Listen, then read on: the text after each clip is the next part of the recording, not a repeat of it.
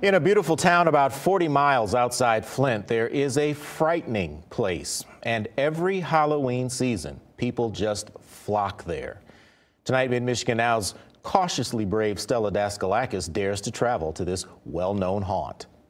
There are some scary things going on in this place. St. Charles Village of the Living Dead. Enter at your own risk.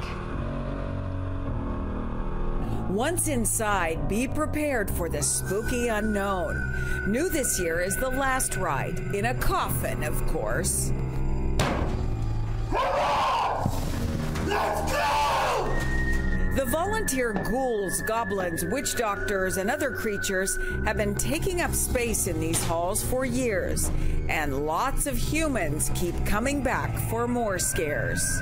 How people get the thrill from going to Cedar Point or Michigan's Adventures, to get that thrill when you're 100 feet in the air and you do a straight drop. It's coming in here and not knowing what's around the next corner. Pure chaos could be impatiently waiting for you. You walk in there and it is 0 to 100 real quick, and they're in your face. They're yelling at you, they're making noise. When the mighty and even the faint at heart make it through every Halloween haunt in this St. Charles dark maze, they leave frightened yet fulfilled. We keep opening and people keep coming, and we try to do better every single year, and we do it because we love it. Because let's face it, some people just want to be spooked. Oh my goodness, I made it out of there safely.